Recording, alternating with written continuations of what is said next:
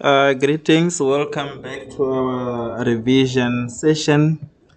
In this particular one, we are discussing grade 11 Euclidean geometry, and we particularly focusing on the chord theorem, proving the chord theorem.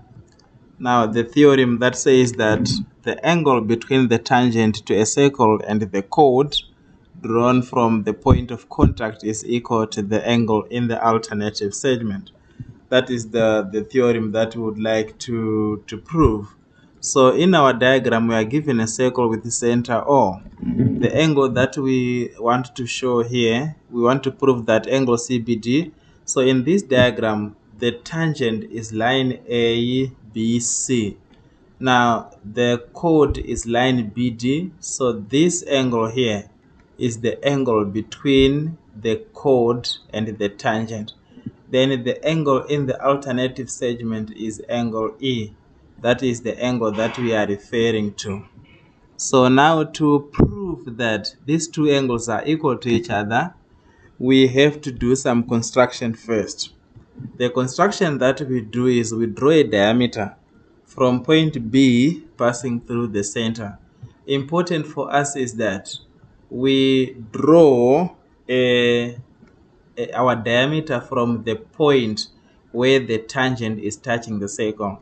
So the tangent ABC is touching the circle at point B, which means we're going to connect point B to the center of the circle up to the circumference. This point here, you can label it anything you want.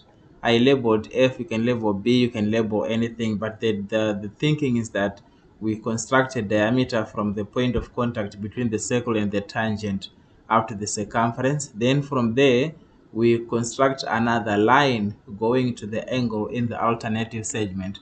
So we need a line that goes to point E.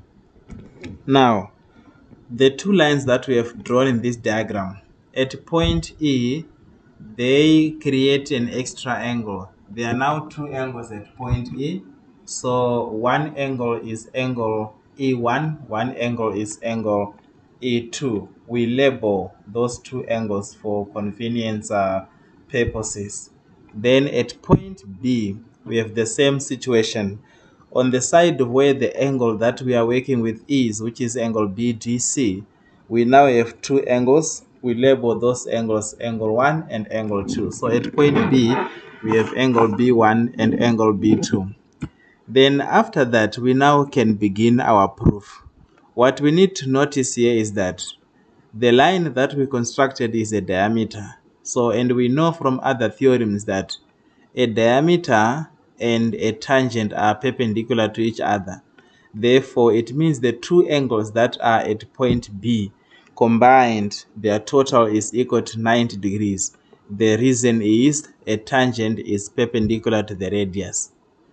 Also, the angles at point E are also equal to 90 degrees because angle E is an angle in a semicircle, since our line that we have drawn is a diameter. So E1 plus E2, they equal to 90 degrees. Then we now notice something here. If you look at the diagram that I'm highlighting in green here, it shows us angles in same segment. So what it means is that the angle at point E1, the angle E1 and the angle B1, those two angles are equal to each other because they are angles in same segment.